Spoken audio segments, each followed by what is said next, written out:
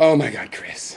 Okay, the first part of your video is a very good, very competent argument about the embodied mind and why we have to do philosophy as an embodied mind, which is really the position of this multidisciplinary discipline called cognitive science that includes cognition of philosophy, cognitive psychology, um, neurology, anything, any thinking, any study of thought pretty much is the original thing, but it's come down to studies of the mind as a material real thing. Good argument there. You made a good argument. But when you go into free will, you need to at least understand what is really being argued. You use the compound statement saying that quantum mechanics, some people use quantum mechanics to argue against determinism and for free will. Well, that's a little bit of a tricky compound argument because it goes like this. Quantum mechanics does not argue or explain free will. Nobody can do that yet. There's hardly even any hint as to what it can be. But if we look for hints in the physical world, it's certainly not going to be in classical mechanics. You've shown that. We all know that. And there is some room for it in quantum mechanics. But that doesn't prove that the will is free. What is proved is that things are not deterministic. Okay, the argument that because it's mechanic, it should be deterministic comes from science that's over 100 years out of date. Nobody believes that science anymore. That argument that any system, because it's mechanistic and physical, should be deterministic, that no longer holds. Quantum mechanics proves in physical sciences, in physics, that that is not the case.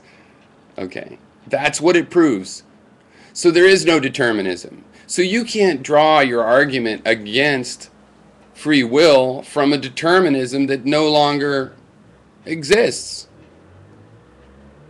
You need some other argument, right? You need some other argument because quantum mechanics shows that there isn't physical determinism. Oh, but my common sense says that there is, say so many people. It had to. If I'm bending over backwards if I don't believe that. People have said the same thing about if they had to visualize a world without God. I don't know. Try it. I didn't find it so hard. I don't find it difficult to believe that there's some non-deterministic and aspects to reality. Now, calling them random is confusing because random in classical science is different than random in quantum physics. Okay, for example, if you have interchanges that should be elastic, perfect, energy is exactly no friction, basically nothing turns into heat, all the energy stays in that system. But you have some little tiny random, classically random amount that it's not perfect. Then what will happen is the energy of the system will drift, it won't be conserved. The whole energy of the system will drift around and won't be conserved. But in quantum mechanics, even though you do in fact have this random little bit, energy is still conserved. So somehow the patterns are still being fulfilled. You know, the patterns of consistency that our common sense says the discrete and random nature and spontaneous nature would mean you couldn't have this. In fact, no, there's still conservation of energy. Okay.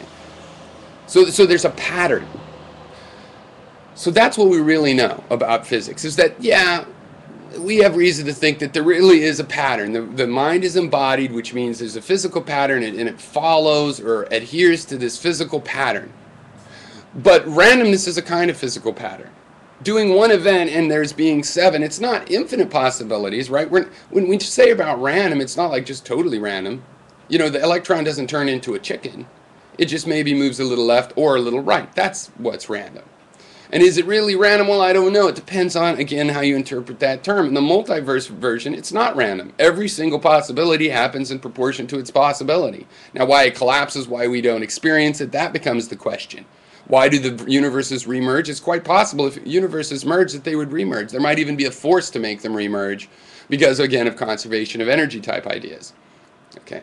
So none of these really require a conclusion that there can't be free will, because see, without the argument from classical mechanics, which erroneously said that all mechanistic systems have to be, now we actually use the word mechanistic to mean determined now, but that all physical systems had to be purely mechanistic, and this meant particular determinable futures based on just the inputs and no free will, okay, that model, okay, you can't use that because that kind of determinism failed in the lab. It failed in the lab. Sorry, it failed in the lab. But it still looks pretty much like that. Yeah, but we've been down underneath the surface of the water there, and it failed in the lab. That's the end of that story, right? You know, you want to draw back to it. It's like people drawing back to the 4 elements after we knew the periodic table. You can do it, and there's sort of some truth to there being a difference between fire, earth, and water, and air. Those are like, yeah, okay, 4 different things. You know, you're writing a science fiction or a fantasy story and you use these as your deities or whatever, it still makes enough sense. But we've been below the surface. We know, look, there is no physical determinism where we thought there was. What there is statistical regularity. Given 1,000,000 events, you can make characterizations about the 1,000,000 events. The single event, random. And you need to look into that two-slit experiment more too, because it's not about the unpredictability. It's about the fact that the electron appears to go through both slits, unless you pay close enough attention to see which one it went through. That's the weird thing, that it seems to go through both slits. Okay, that's what is not, it's not just we can't predict. Now, your idea of the hidden variable theory, that's what that's called, where maybe there is a number we just can't see, or there have been hidden variable theories. Usually, you know, they can have numbers that we'll never be able to know, but the idea is that it's there and you model it that way. Well, most of those theories have been shown, you know, whole categories of that kind of theory have been shown not to apply, been proved not to apply, don't work mathematically. But the ones that are still maybe candidates, please take a look at them.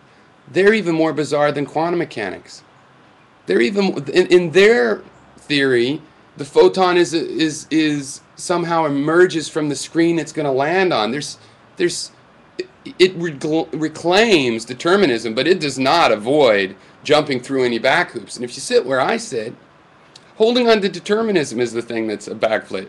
Look at what you have to believe that. First of all, nothing you've ever experienced was determined. Even you are a great tennis player. Every time you serve, a little bit different.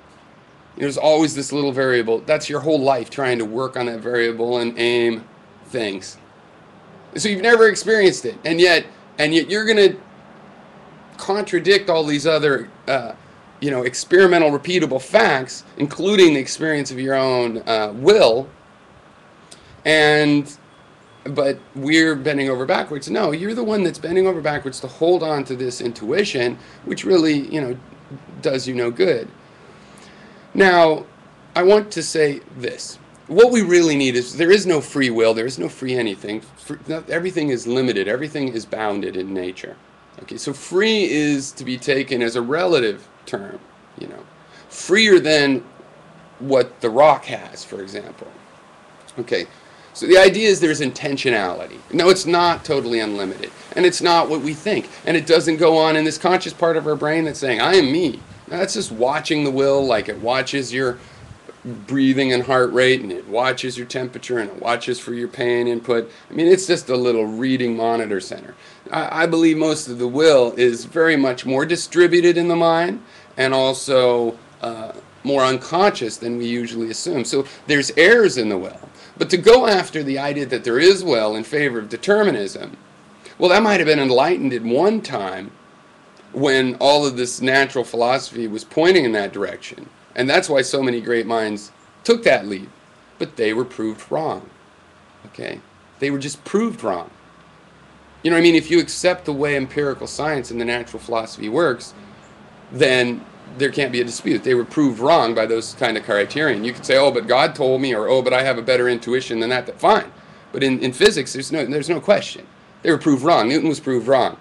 Go to any scientist and say, was Newton's, you know, equation the last story, you know, on force and mass and acceleration, how they relate? No, that was wrong. It didn't have the relativistic component, and it didn't take quantum mechanics into effect. And it's no big deal, but it is wrong. There's no drawing those deterministic conclusions anymore.